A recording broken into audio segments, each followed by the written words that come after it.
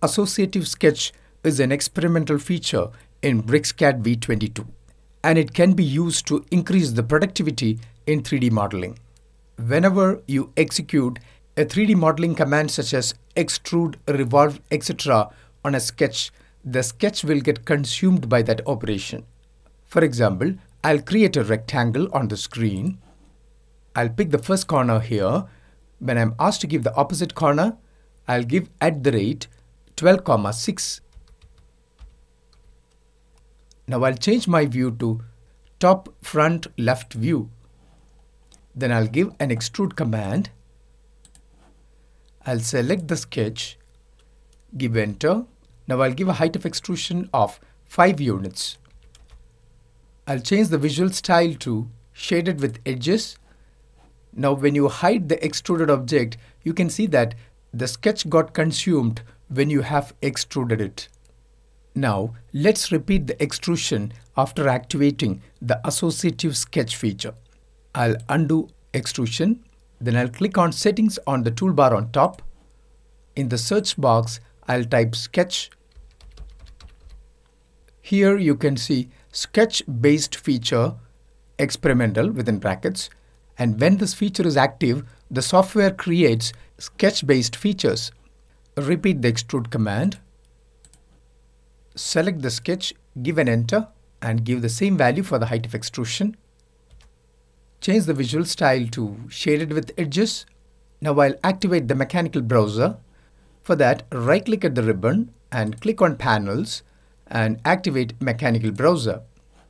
Mechanical browser panel is a central location to view and modify parametric properties of entities. Here you can see the extrude command you have done and the sketch which is extruded. Now I'll right click on the sketch and I'll click on Edit Sketch option. Now let's do some change on the sketch. I'll create a circle over here with a radius of 1.5 units. Then I'll perform trim on this to remove unwanted portions. Now I'll click on Save Block option because you are in the block editor interface. Now you can see that the changes performed on the sketch is reflected on the extrusion. We can also assign parametric constraints on the sketch. I'll select the sketch, right click, edit sketch, then I'll click on parametric tab, then I'll click on linear constraint, pick these two endpoints, locate the dimension here and give an enter. Now I'll right click and click on animate. Only that corner is moving. Now I'll assign 2D geometric constraints on these two lines. I'll click on perpendicular constraint and select these two lines. Again click on perpendicular and constrain these two lines. Now right click and animate. Because of the perpendicular constraints, these lines will remain perpendicular. Next I'll click on the block editor, save block. You can see the linear constraint here. I'll right click and I'll click on link to parameters. Now you can see this constraint under parameters. I'll right click here and animate. You can see that the linear constraint assigned on the sketch is updated on the extruded object. Hence, Associative Sketch feature gives a lot of flexibility in 3D modeling. Now let's see the application of this feature with a typical example. This is a 3D model of a family house. Over here, there are cutouts to insert windows. So I'll create a window frame using a polyline. I'll start with the polyline command. I'll pick the endpoints. Now I'll offset this polyline using the offset tool. I'll give an offset distance of 15 units. Next, I'll extrude these two sketches using the extrude command. I'll give a height of extrusion of 5 units. Next, I'll subtract the inner entity from the outer entity.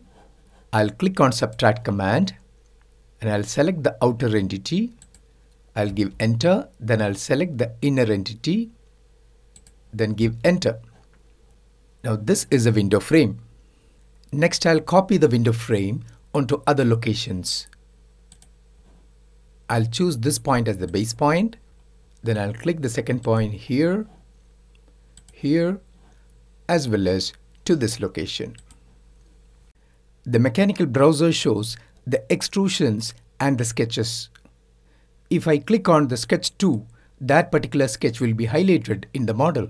Click on the extrusion 2, that is highlighted. I'll click on sketch 3, then right click and I'll click on edit sketch.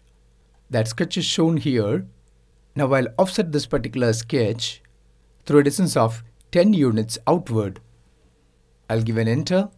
Then I'll erase the inner sketch. Now I'll click on Save block to save the changes. Now you can see that these changes are instantly updated in the 3D model and you have got a thinner frame. I have actually changed the inner sketch and that change is shown in the 3D model as well as on rest of the models because these sketches are instances of the original sketch and hence the change is reflected everywhere. From this it's clear that Associative Sketch feature will let you save a lot of time and effort. This concludes the tutorial on the Associative Sketch, which is a new feature in BricsCAD V22.